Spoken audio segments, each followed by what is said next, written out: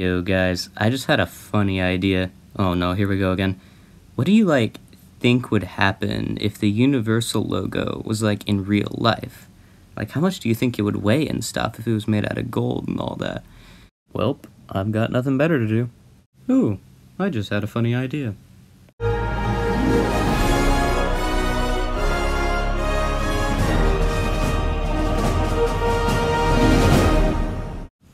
So, here we are. My brain has forced me to answer yet another strange question with little to no practical application, but hey, you're here as well, so let's have some fun with this. First off, let's take a look at what we're trying to find, namely the weight of this. And to find that, we're going to need to find the volume of the lettering. To begin with, I'm just going to divide up the letters into arbitrary units that will make the calculations easier. We'll put in some real numbers later, but for now we'll just find the volume in universal units. Using the middle E, we can measure that most of the letters are about 3 units wide and 4 units tall. From there, we'll divide the logo into a bunch of simple shapes like so. Now that it has been reduced to rectangles, trapezoids, parallelograms, and semicircles, we can find the area using these equations. Like so. Now you may have noticed that the S is conspicuously free of equations, and that's mainly because it's an irregular shape, and the math to find just the length of that shape, let alone the area, looks like this. So regrettably, due to my limited mathematical understanding, I am just going to estimate its shape to look something like this. And you can already see the math that's there, so it's an inaccurate calculation, but at least it's something. I threw all that into a calculator and got about 65.5 units squared.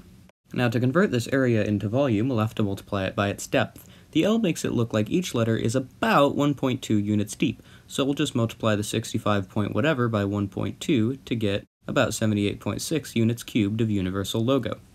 So now what we must do is find the actual size of the units we've found. Luckily, there's a convenient reference object right behind the logo called Earth, of which we, as its inhabitants, know pretty well. Unluckily, I'm not smart enough to figure out percent angle field of view or anything fancy like that, so what I'm going to do is estimate that if the depth is 1.2 units long, as I said before, the distance to the Earth is about 2.5 times that, so we get 3 units. Again, I'm going to do a little bit of estimation and say that this length here is equal to the length here, from the Strait of Gibraltar to the tip of Tunisia, which is about 1,390 kilometers. So, if that's 3 units, we can find out that 1 unit is 463.333333333333333333 kilometers.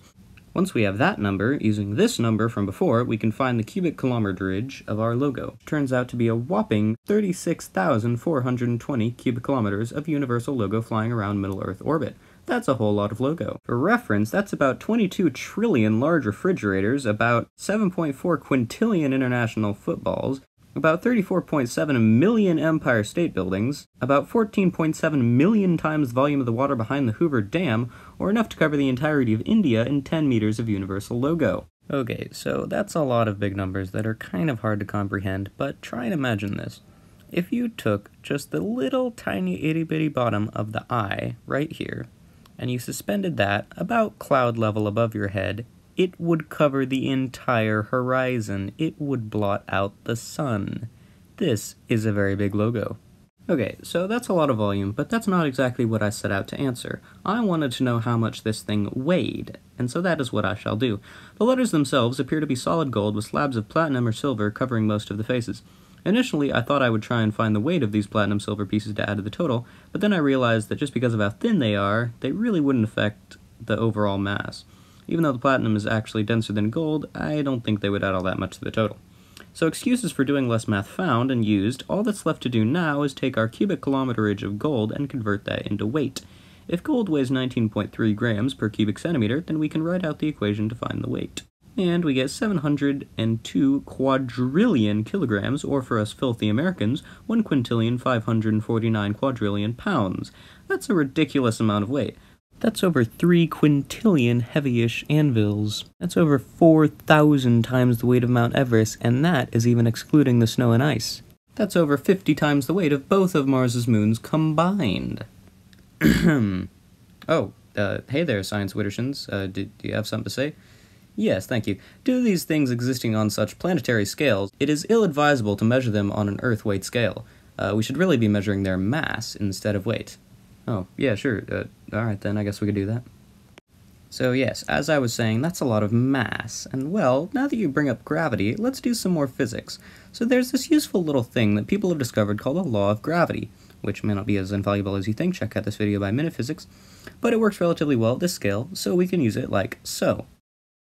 This means that the universal logo is exerting 2.01 times 10 to the 26 newtons on Earth. In comparison, the moon exerts 1.99 times 10 to the 20 newtons of force on Earth. So this logo is exerting over 1,000,000 times more force on the Earth than the moon does. Hey, Science Wittersons here again. Due to how close and unspherical the logo is, the force would probably be pulling from all across the logo, leading to possibly less intense forces, but hey, I'm just a high schooler. Please ask an actual physicist if you are deeply concerned about this matter. Anyways, I think it's pretty needless to say that at least the surface of the Earth would be obliterated by the universal logo if it were to exist in real life.